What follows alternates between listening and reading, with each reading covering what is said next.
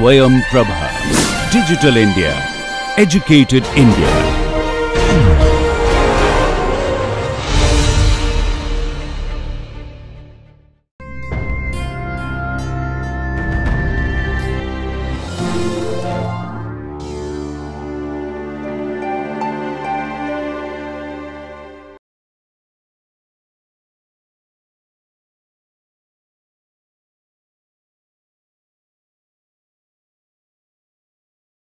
Good afternoon everyone.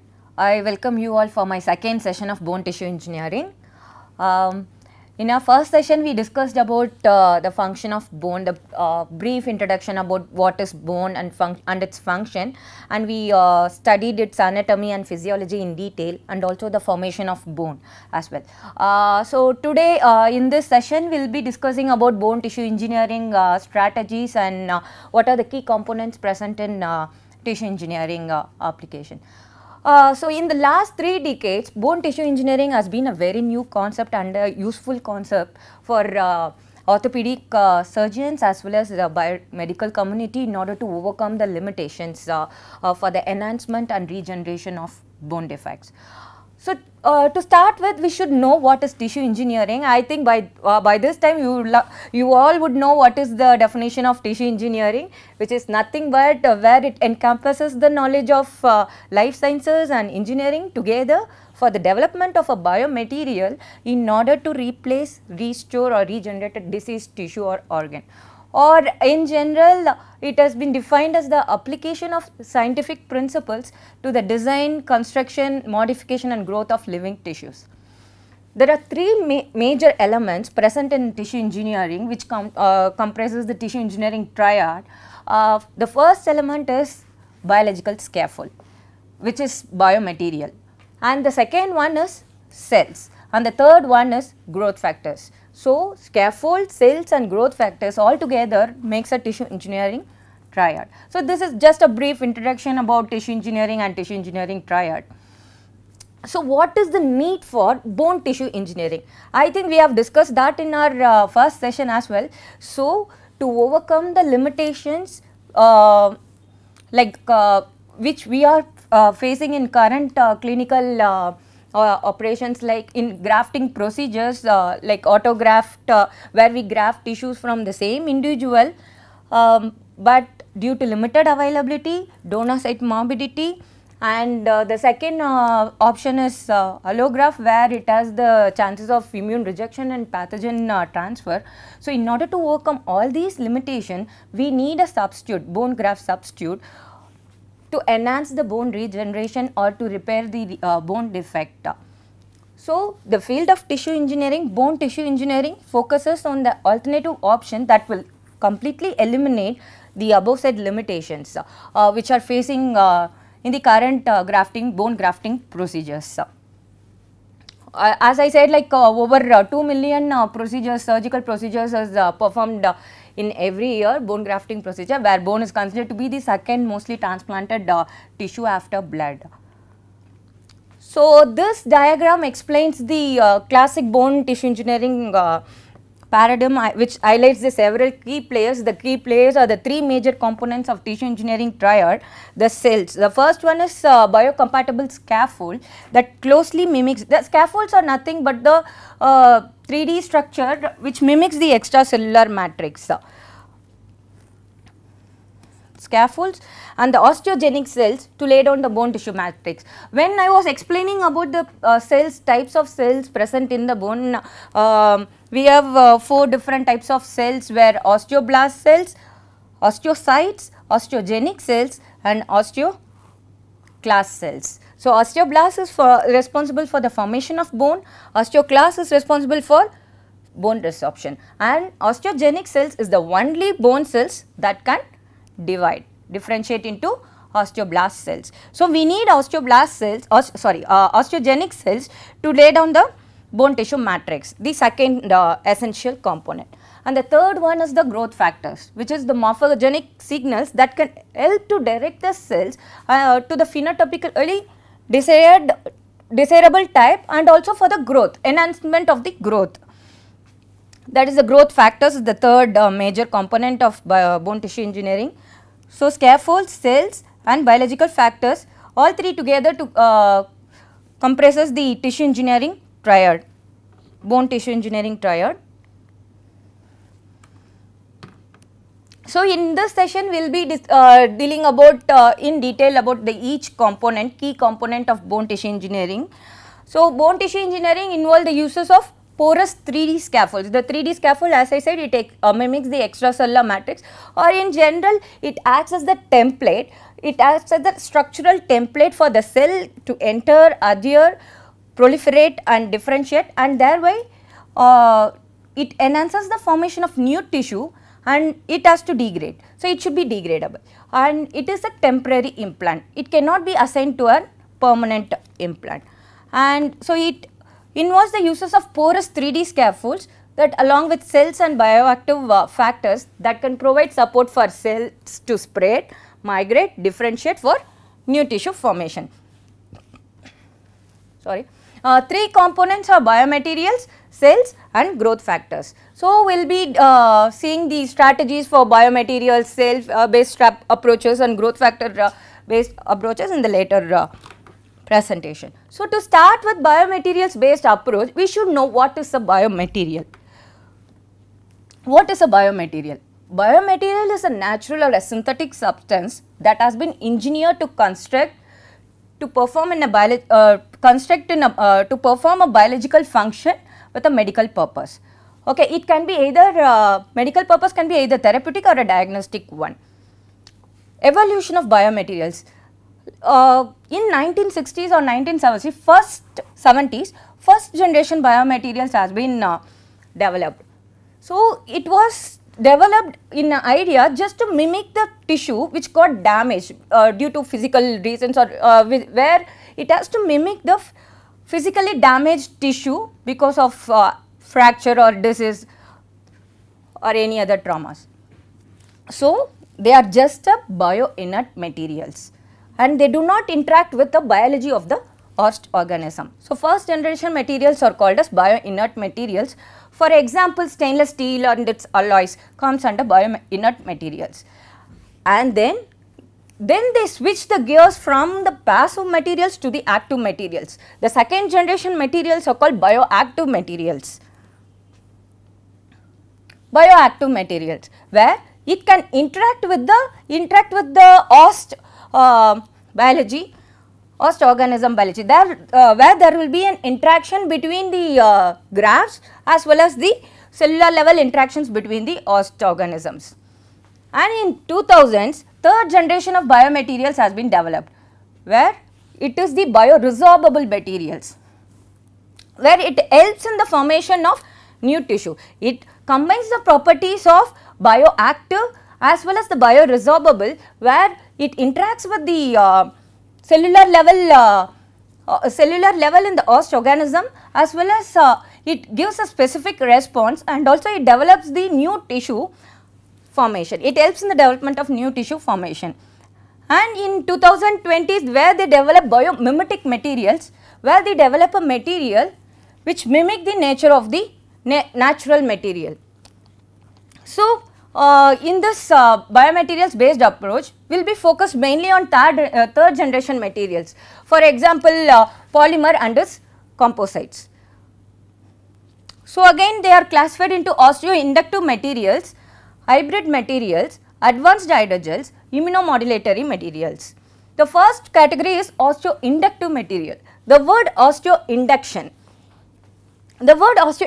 which means it instructs the surrounding cells for the formation of bone, surrounding stem cells for the formation of bone. So, those materials should have the ability, if I say this is an osteoinductive material, that means that material has the ability to induce the bone formation by instructing the surrounding cells in vivo environment to form bone. For example, hydroxyapatite and calcium phosphate or ceramic based materials are prone to have osteoinductive property. The second generation class of biomaterials is hybrid materials. They are nothing but the combination of two or more biomaterials with enhanced functionalities either in the form of copolymers or polymer-polymer blend or polymer ceramic composites. Copolymers are nothing but it is a substance where it developed from 2 or more monomeric species. For example, PLGA, where it developed from the monomeric units of polylactide and polyglycolide. We can tune the properties of both the monomers where PLA has the glass transition temperature above room temperature and it has very long degradation rate, whereas PGA, polyglycolide, has glass transition temperature below room temperature and it has shorter degradation rate. So, we can combine and tune the properties of PLA and PGA, which are FDA approved polymers, and we can develop a polymer which is copolymer hybrid material PLGA with a tailored property in the end, and polymer blends. So, again the same example I will tell you about PLGA. The degradation product of PLGA will be acidic in nature. So, prolonged exposure of tissue to acidic product will lead to tissue necrosis and eventually the implant will lead to failure of implants. So, what researchers will do is they combine with the polymer, like for example phosphozines.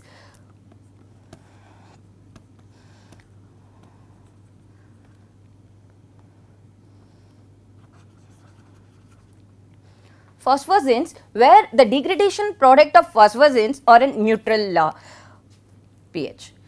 So, they combine PLGA as well as phosphozines to develop a biomaterial to give a non-toxic degradation products.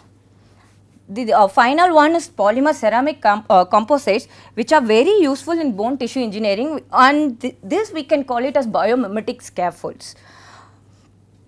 It has all the desirable properties for bone tissue engineering. Then third class of biomaterial is advanced hydrogels.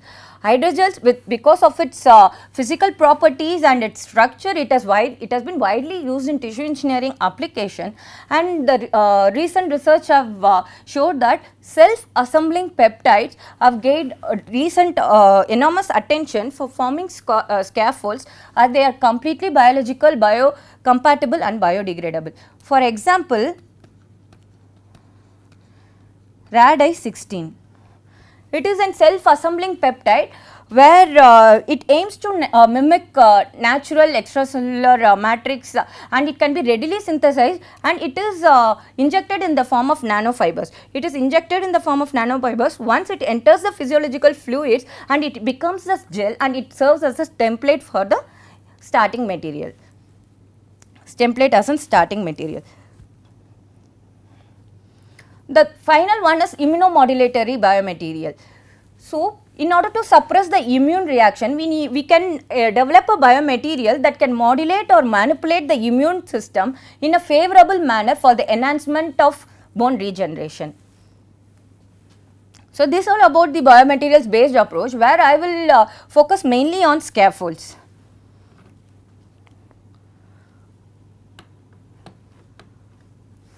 The scaffolds are the masterpiece of bone tissue engineering. A bone scaffold is the 3D matrix that allows and stimulates the attachment, proliferation of osteoinducible cells on its surfaces, and the first one was developed by Green in early 1970, where they injected, where they seeded cartilage cells into the scaffold. That is how it has developed seeding cells on scaffolds.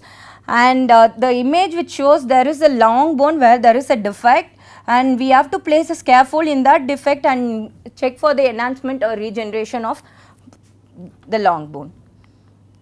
So, scaffold, since the scaffold it is in a masterpiece of the bone tissue engineering, we should be more careful in selecting scaffold and its properties, the materials, and for the everything for the preparation of scaffold. So, the first one, the scaffolds can be categorized into 4 classes: polymeric, ceramic, composite or metallic scaffolds. Polymers, again polymeric scaffold can be derived from either natural polymers or synthetic polymers, and composites may be the combination of polymers and ceramics.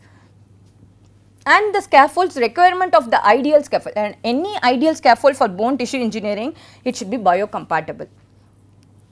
And it should be biodegradable, and it should not be a permanent implant. It is a temporary implant, and it is non-toxic and highly interconnected porosity. This porosity plays a very important role in bone tissue engineering, because the pore size is very important for the cells to enter and proliferate, differentiate, and also for the diffusion in and out of the nutrients and wastage. The pore diameter or pore size, it should be greater than 100 micrometer, and it should be mechanically strong. Since we are aiming for bone tissue engineering, the scaffold should be ideally strong, and it should mimic the either cortical, if in case for a cortical bone tissue engineering, it should have the mechanical properties similar to cortical bone, whereas the spongy bone, the cancellous bone, it should mimic the properties of the spongy bone. Also, it should enhances vascularization. Vascularization is the formation of new blood vessels. So, any ideal scaffold for bone tissue engineering, it should be biocompatible, it should not be toxic, it should be biodegradable, it should have highly interconnected porosity, it should be mechanically strong, and it should enhances vascularization. The three properties of scaffolds which clearly shows the ideal scaffold properties. The osseointegration, which is nothing but the biocompatibility, it should get integrate well with the ost tissue, and osteoconductivity, where it helps in the formation of new bone on the surface of the grafts, and osteoinductivity, it should direct the cells, surrounding cells, for the formation of bone. So, these are the main properties of the ideal scaffold. And micro and macro structures are the nothing but the porosity structures. Mechanical properties, it should be mechanically strong.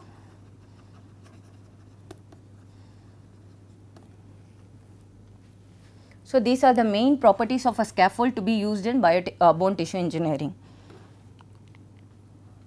So, this picture where it shows the treatment of bone defects with the presence of scaffold. The first, there is a bone defect in the bone gap, defect gap in the long bone, where we place the scaffold in that defective gap, and this scaffold, first it should be osseo-integrated. It should be osseo-integrated, then it should be osteoconductive, osteoinductive, and then the healing process. This is nothing but the vascularization, the formation of new vessels.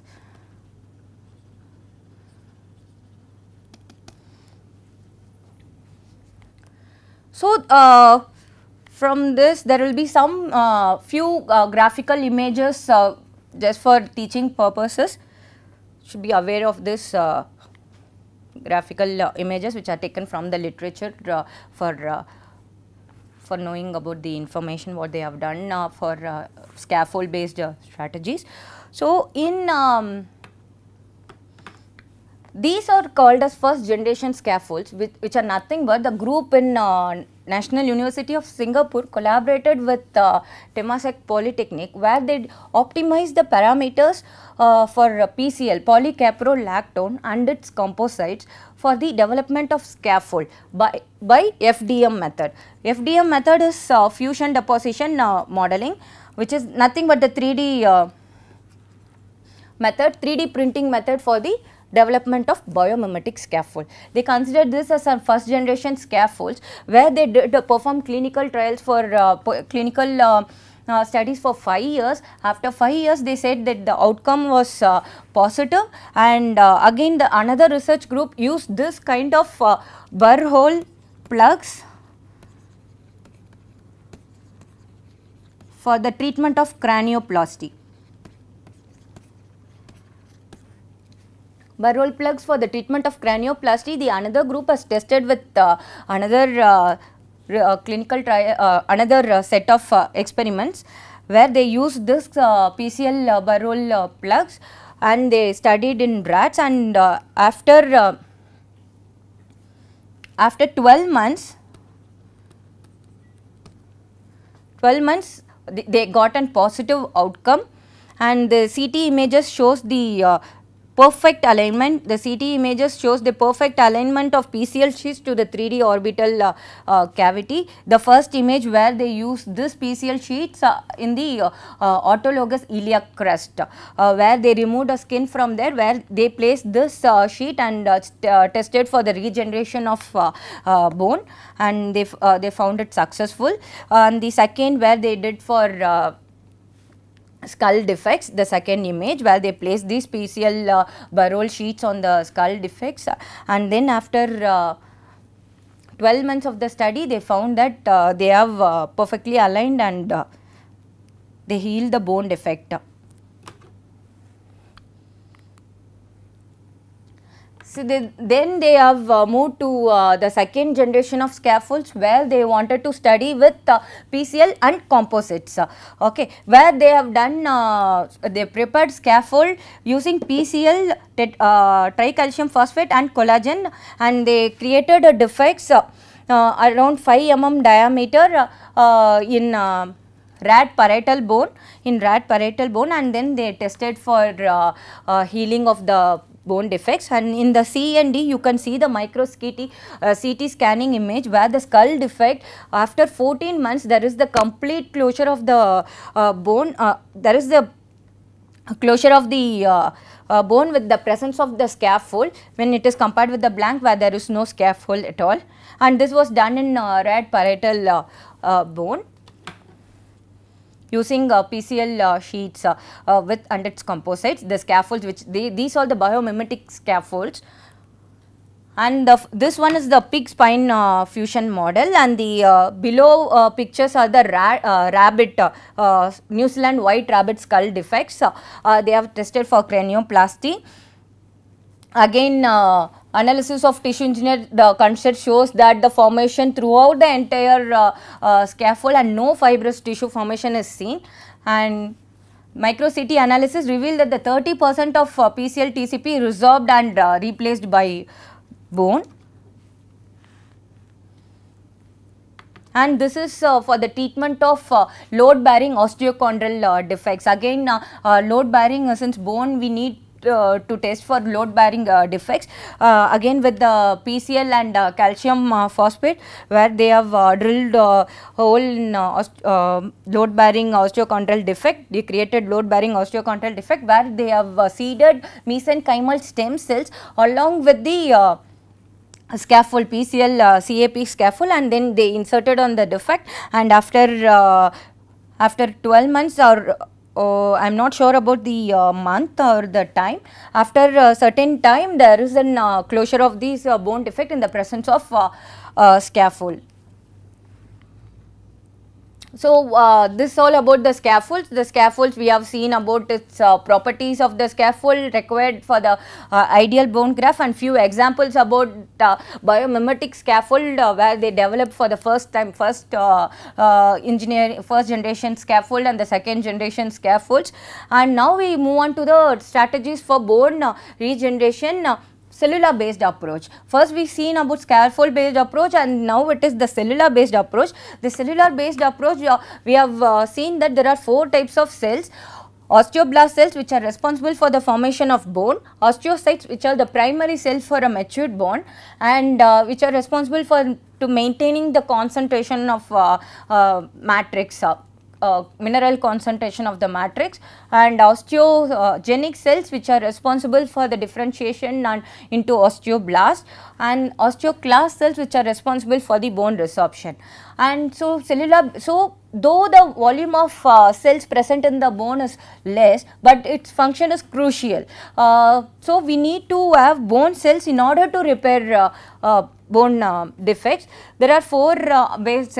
These are the first proposed approach. Firstly proposed approaches, cellular based approaches. Implantation of unfractionated fresh bone marrow is the first approach, and the second one is the purified culture expansion of mesenchymal stem cells, and the third one differentiated osteoblasts and chondrocytes, and the fourth one is the cells that have been modified genetically to have recombinant bone morphogenetic protein.